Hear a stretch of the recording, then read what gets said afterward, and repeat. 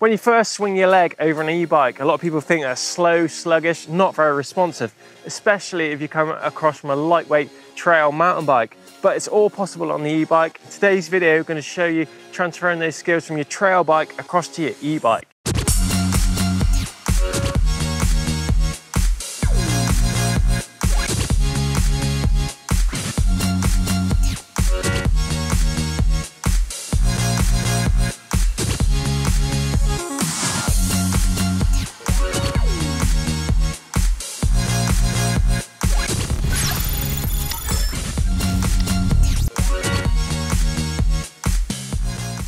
So first things first, let's start with the basics. When it comes to e-bike riding, you can go faster uphill and downhill on these things. So you really need to look ahead and plan what you're doing. This includes the body position. Make sure you've got that body in the right way before going up or down the hill. Also think about what speed you're going into those sections, linking stuff, making that sure that trail's gonna flow ahead. You're linking the turns, braking points, and just keeping that head up. Don't get transfixed on the screen. Nice head up, and that flow is gonna come super easy.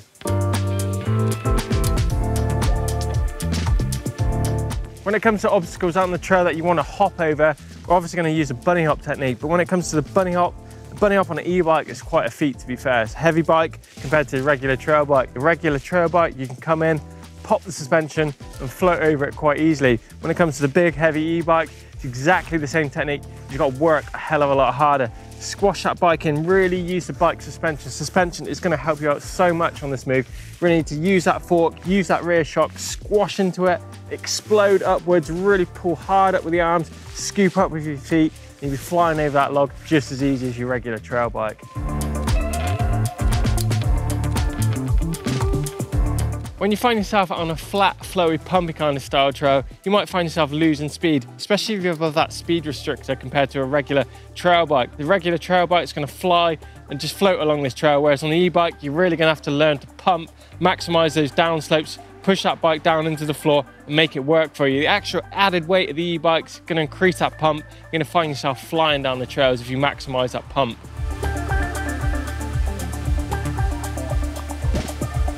So the big difference when it comes to braking on the e-bike is that you're going to be coming into those corners a lot faster than we'd do on a regular trail bike. Therefore, you need to slow down a lot more before you get to the corner, because these things are obviously carrying a lot more weight and a lot harder to slow down, especially the ground slippy. So think about those braking points out on the trails. Maybe rein it in 2 or 3 bike lengths before you would do on your regular trail bike. That way, combining it with a heads-up technique, getting your braking dialed, you're going to be flying for those corners a lot faster than you would on your regular bike.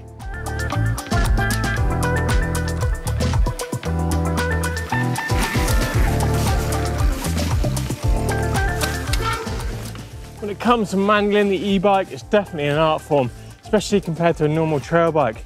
Normal trail bike, you can just squash the forks a little bit, get the weight back, and that front wheel pops up easy. The e-bike is a constant battle with the battery and the motor trying to pull that front end down. Exactly the same technique, you just got to work a lot harder. Suspension is definitely your friend when it comes to manualing.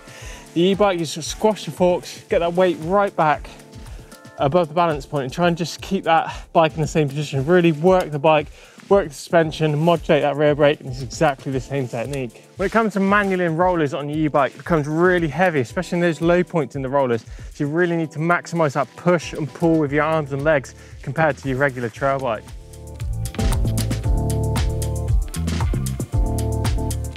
Let's talk a little bit about how climbing on an e-bike differs from a regular trail bike. Normally when you come to a climb like this on a regular trail bike, you get that seat jacked up, select an easy gear and grind your way up the hill, probably pretty slowly to be fair. On an e-bike, you come in, you select that power mode, be it boost or eco, any mode you feel right. You can actually slam that seat out of the way. That way that lowers that center of gravity, it increases the grip on the rear wheel and actually allows you to move around fore and aft on that bike, controlling the grip as well as the cadence to the motor. Cadence is really important as well. You need to spin a good gear, make that motor work for you. It shouldn't be that much effort on the hills if you're using a good technique.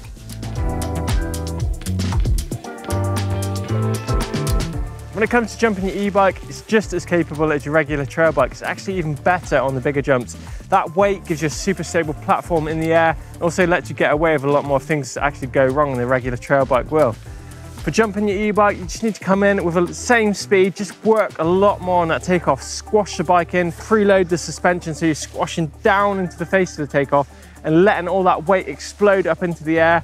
Super stable in the air, just land nice and smoothly, big tires, big suspension. E-bike's super capable when it comes to jumps. One time I do like regular trail bikes is when it comes to these things. Gates, super easy on a normal trail bike. E-bike, a total different matter. Trail bike, whip it straight over, super easy. You try doing that on an e-bike. So for the e-bike, when it comes to lifting it, my favorite lift is a shoulder lift. So what you need to do is turn the motor off, make sure that isn't going to engage as soon as you clip a pedal or something over the gate. Grab a good lot of seat tube, the lower of the fork leg, you swiftly lymph it up straight onto your shoulder. That way it's nicely balanced and you can actually use a hand if you need to climb up, things like that. Then you just turn, just place it over, over your head, put it down.